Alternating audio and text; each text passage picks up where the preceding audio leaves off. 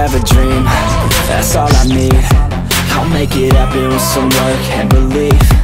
Let's say you want to know what kind of trademark is registered and what kind of trademark is registered in the Netherlands. You can just look it up. What you need to make sure is you go to this website and you can look it up. Try to keep in mind, if you're doing your own research, make sure you know the name, or if you want to register logo or something, make sure you know how it looks like. You have a document of it, so we have the name or the document, and when you have those things, you go to the website. We see here trademarks. We're gonna go to search trademark, right? So we press it.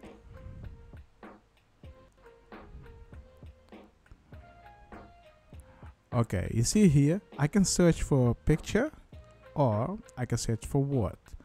I don't have a picture to upload now to search it, so we're not going to do that. But let's say we have Apple. Let's look for that trademark. And here you see a couple of trademarks. Try to understand this and try to keep this in mind. BX means Benelux. EUR means Europe, and ENT means international. They explain it clearly here. We see a trademark, you see Apple. This is registered for the Benelux. That means this is registered for the Netherlands, Belgium, and Luxembourg. International, also registered. Yeah. So here you see some trademark that's registered for these countries. This is the international registration. Yeah. Try to keep in mind that something is registered international doesn't mean they still use it in that country, because it's international registration, but sometimes people neglect to use the trademark in a certain kind of country. Keep that in mind, and that can be a reason for making a trademark invalid. Yeah. So let's say we want to check the trademark. We press here the details. Because this is international, it will show us to the WIPO. That's not interesting. Let's find an we're gonna look at it when it's finished with loading. We're gonna try to find in Europe, Benelux. This one is Benelux, so let's check it. So here you see here it will stay on the website. That's why you know it's here. So when you're looking for a trademark, you see the file number. Most of the time when you have the file number, you can use it in almost every trademark searching to find the trademark in that search engine. This is not the only search engine. You also have TM review. You have different kind of trademark search engine. It depends what kind of country you are, or it depends what kind of search engine you're going to use. But you can use the file number to look for it. So the basis is Benelux, and you see the date of filing. You see this is recent in December 22, and it's filed, and 18 January is published.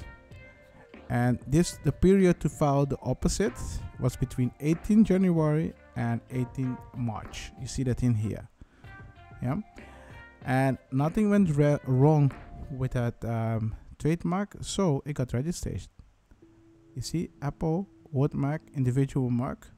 And here you see for the list of goods, so the class, and you see class 12, so it's only registered for class 12. And you see here, this is in Dutch registration, and they put it for these kind of things. This is in Dutch. Sorry, it's not in English, but this is in Dutch, and it's registered for vehicle.